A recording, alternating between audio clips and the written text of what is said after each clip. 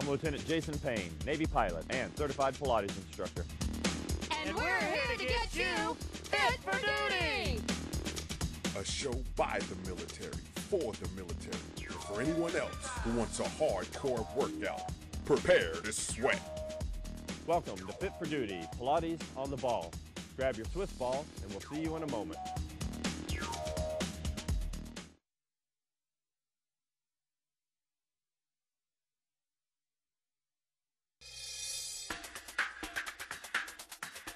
Welcome to Fit for Duty, Pilates on the ball.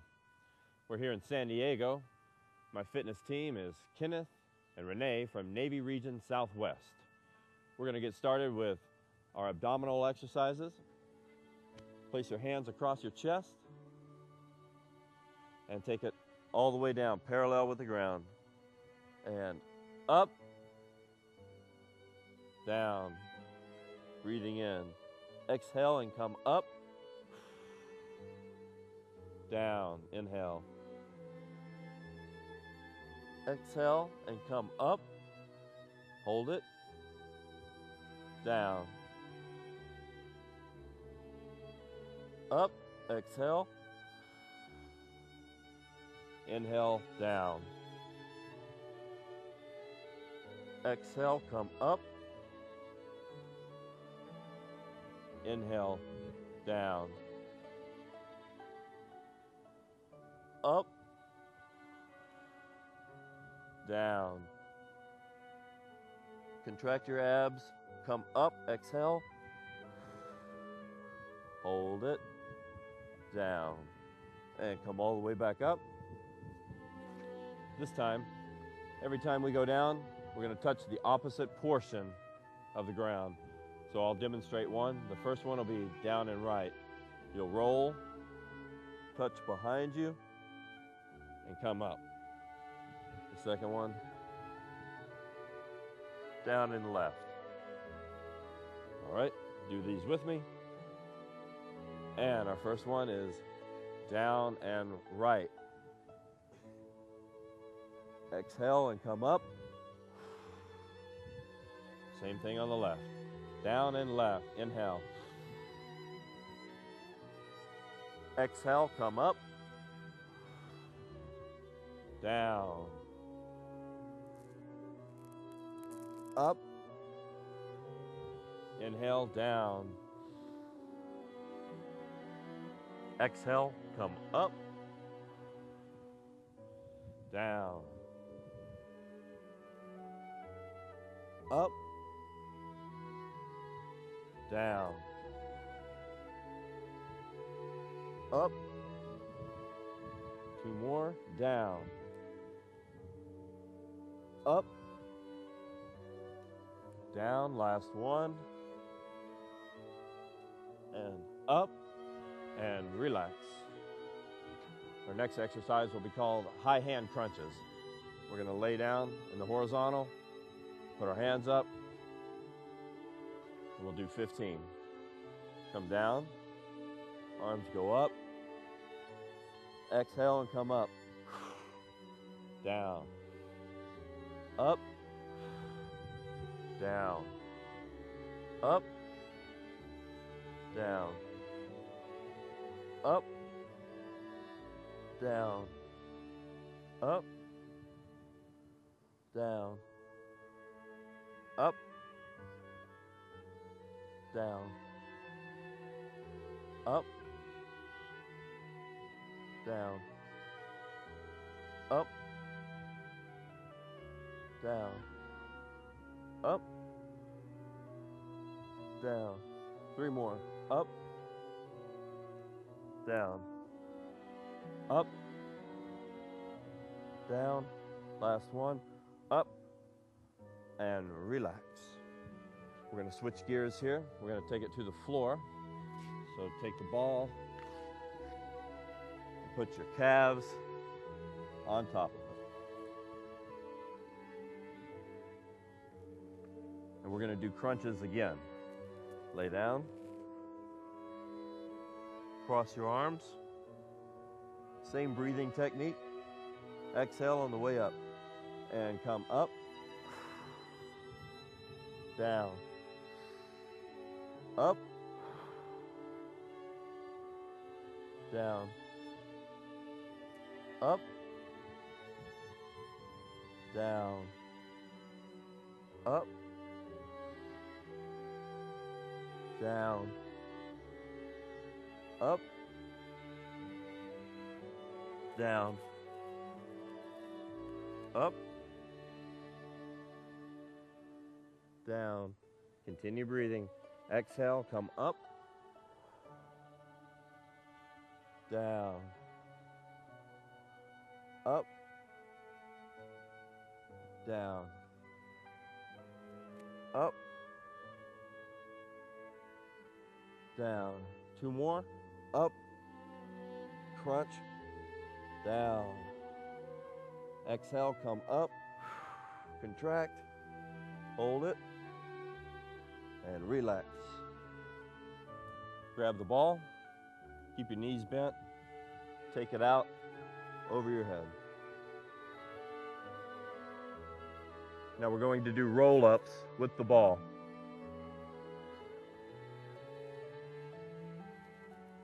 And arms outstretched, breathing out and coming up. So take a deep breath in, exhale, and come up and touch your feet. We'll do 10. Down, inhale.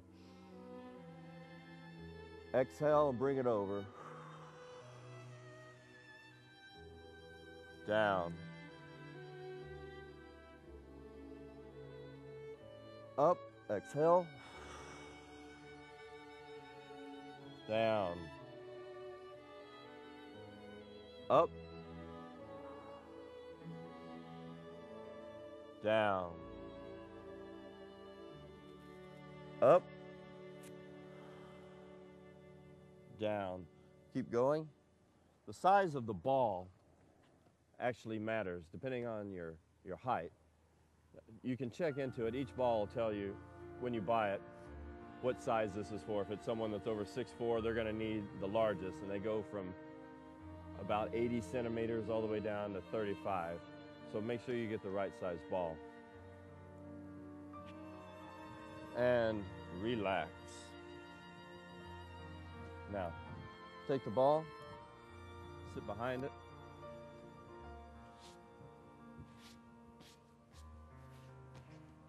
All right. Now just take the ball, move it to the right, the left, forward, back, to the right, to the left, forward, back, hold it there, back to center, to the right, to the left, right. Continue your breathing. To the right. Now just bring it around to the left, to the right, to the left, to the right.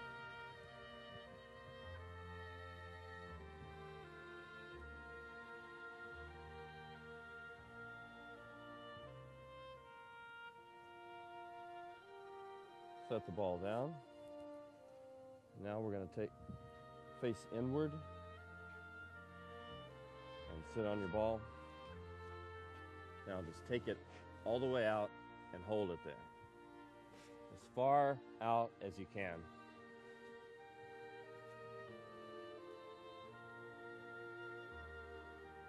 Now we're just holding it there.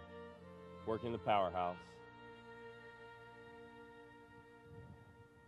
Continue your breathing. Keep your back straight and balance as best you can. The least the ball moves, the better. And if you need help, you can walk it back in. Find what's comfortable for you, that you're getting a good workout out of it.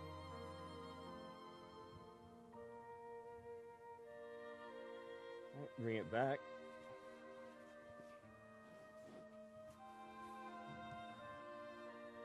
And do your standard Pilates stretch over the ball. And take it down and touch the ground behind you. And roll the ball back and forth.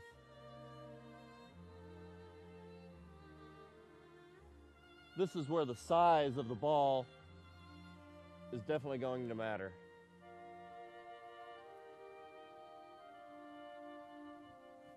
Come up. Take a slight break. And we're going to go right back into it. Take it back down. We're going to continue in this pose during the break. I recommend you do the same or get a drink of water. And we'll be right back.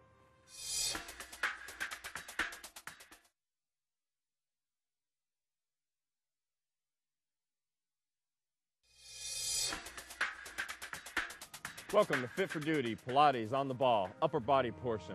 Use it as a standalone workout by itself, or use it as a precursor going to the gym about to lift heavy. All right, we're gonna get started with the crab walk. All right, everybody on your ball, and walk it out to the furthest point that you can, keeping your body in line, back straight. And take it back.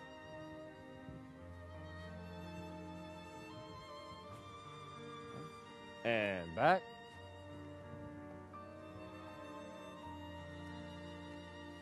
And back. All right, we're going to do 10. Go. And back. And the modification of this workout is if you can't go all the way out, you go out as far as you can. It's 4. Back. Back out.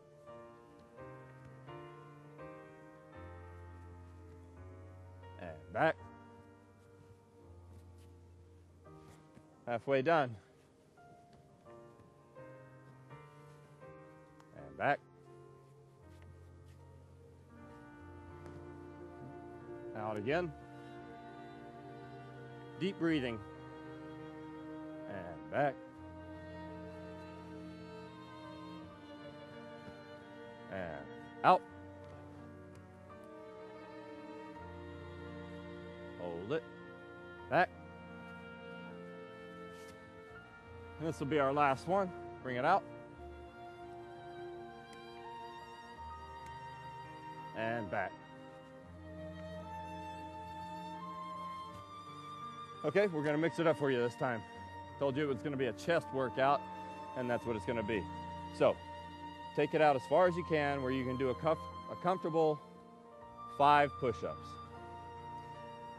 Some people can take it all the way out. Some people, a couple of feet. See where you are based on your ability. And knock out 2. And take it all the way back. All right, we're going to focus on the chest, and then we'll move into the triceps. It's a overall upper body precursor for a workout, is what I'm calling this. All right, so the wider your hands are, the more it's going to work your chest. So when we come back out next time, make sure your hands are wider than your shoulders. All right, take it out and knock out 2. And back.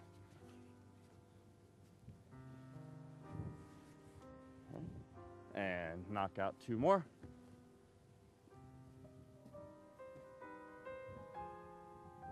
And back.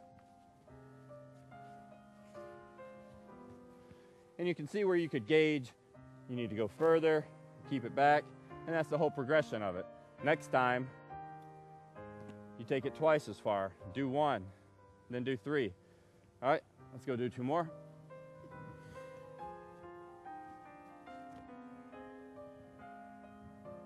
And back. All right, we're going to switch gears again. Same movement. Our hands are going to be closer together, working more our triceps. So you're probably not going to be able to go out as far as you were before. So give it a shot and see where you are. All right, take it out. And knock out 2. And balance yourself back.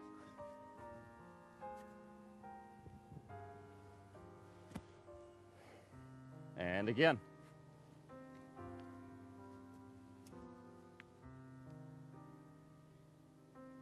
And back.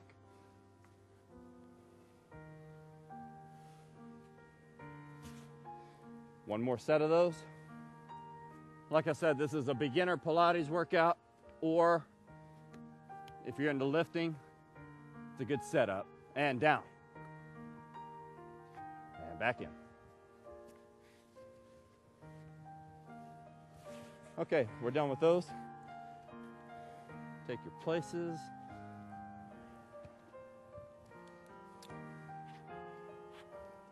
Take the ball and put it in between your ankles. We're just going to lift the ball overhead and back with correct breathing. All right, grasp it, lay back.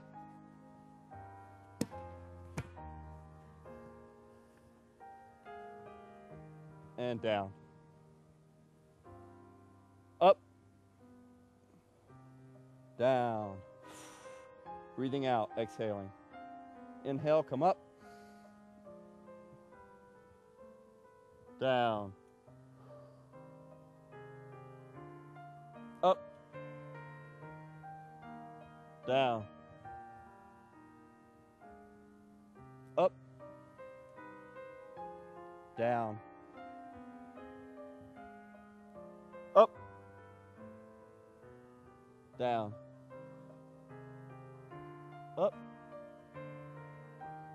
Down. Up.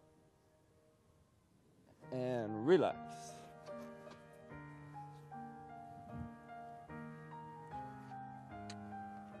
Face forward, grasp the ball on both sides.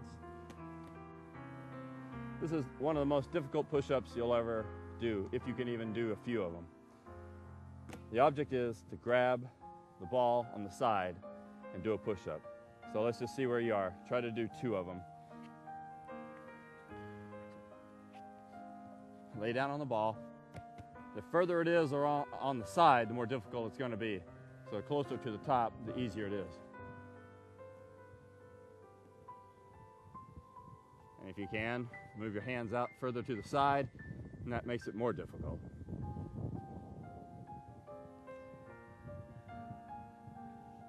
So gauge that and do 2 more.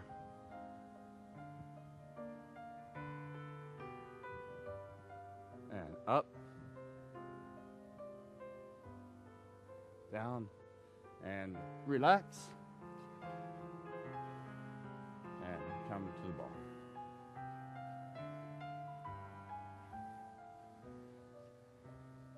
All right, do your standard stretch. We're going to stretch over the ball, take it down, all the way down to the back,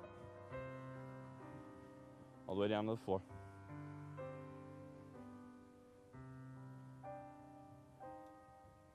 Continuing to breathe.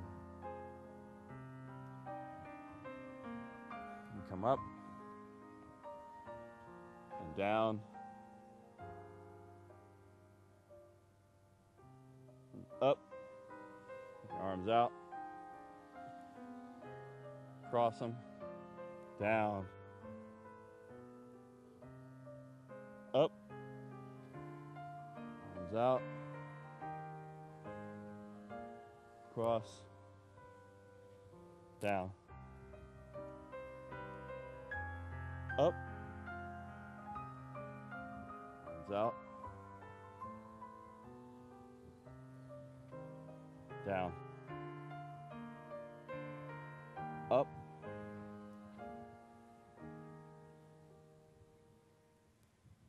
down, up,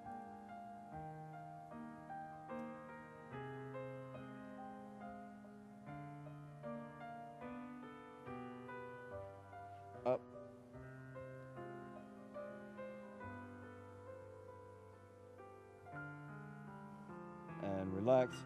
And now we'll do high hand crunches again. Arms straight up, come up, down, up, down, up, down, up, down, up, down, up, down, up, down, up, down, up, down, and relax over your ball. Come all the way down. Touch the floor behind you.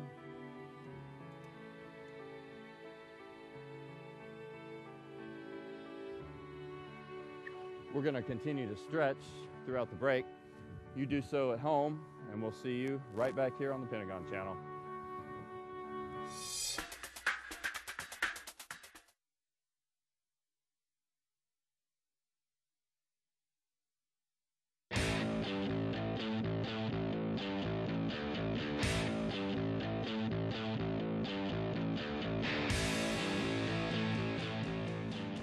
Hi, I'm Commander Dave Ketlish, orthopedic surgeon and team physician at the U.S. Naval Academy. Your body mass index, or BMI, is your weight in kilograms divided by your height in meters squared. The acceptable range is 20 to 25. Obesity is defined as a BMI greater than 30. If someone is 100 pounds or more overweight, or they have a BMI over 40, they're classified as morbidly obese. Obesity is one of the two main preventable risk factors for developing arthritis. The other preventable risk factor is trauma. To avoid getting arthritis, first and foremost, try to avoid sustaining major trauma to your joints. Single bad events like a car wreck or a blown out knee in a sports game can cause irreversible cartilage damage that will tend to worsen as the years go by. The next most important thing you can do to prevent arthritis is to stay thin. Because if you go through life obese, eventually all that extra weight will wear out your joint cartilage. Many of my obese patients complain of severe, incapacitating pain in their joints, even when the degree of arthritis seen on x-rays isn't that bad. Whereas many of my thinner patients, who have fairly severe arthritis on x-rays, report pain levels that are much more manageable. I'd like to share a personal story with you. Both of my ankles have arthritis, but on most days, I have no pain. One day I was walking in the park with my young son, who was tired, and he asked me to carry him on my shoulders. My ankles were feeling good that day, so I picked him up, placed him on my shoulders. He weighed about 60 pounds.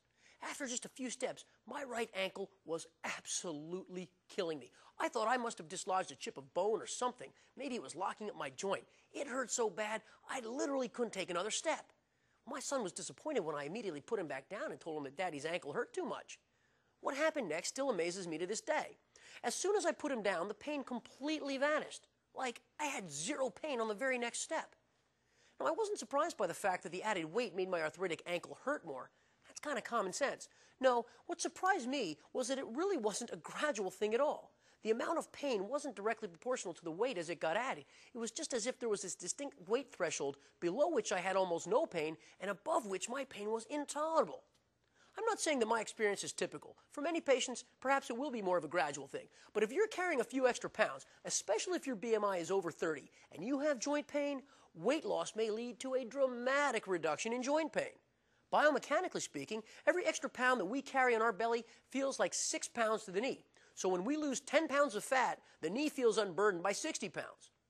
If arthritis has got you and your BMI is too high, the first and best thing you can do is lose weight. You can shed pain by shedding excess flab. Get lean through aerobic conditioning and healthy eating habits before seeking surgery or drugs to ease the pain. Together, let's train smart and stay strong. We'd like to thank Naval Air Station Coronado for all their support. My fitness team, Kenneth and Renee from Navy Region Southwest. We'll see you next time on Fit for Duty.